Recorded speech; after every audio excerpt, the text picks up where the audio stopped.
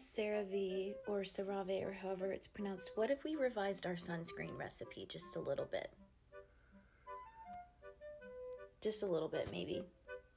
We need to talk about the difference between chemical versus mineral sunscreens because they are very different. First, let's talk about mineral sunscreen. To know what it is, if it's mineral, it's gonna have something like titanium dioxide and like zinc oxide. Mineral sunscreens create a physical barrier to block UV rays. But one of the things that can happen is what's known as whitecast. And this commonly happens with mineral sunscreens. The important counseling point when you're using a mineral sunscreen is to apply a little bit at a time and let it blend in because this will help prevent the whitecast. As you can see, if you're putting too much on at one time, it can be kind of difficult to prevent that from happening. If you still have that whitecast, especially if you have darker skin, then you may want to consider a tinted mineral sunscreen. The reason it's tinted is to help prevent that whitecast. And if you're someone who has fair skin like myself, this could actually make you look like you have a little bit of a tan. But if you want to avoid a mineral sunscreen altogether, then you can consider using a chemical sunscreen. Chemical sunscreens work by absorbing UV rays and turning them into heat. Chemical sunscreens are usually really popular with patients because they blend in seamlessly to the skin. When you're shopping for chemical sunscreens, you're going to look for active ingredients like avobenzone,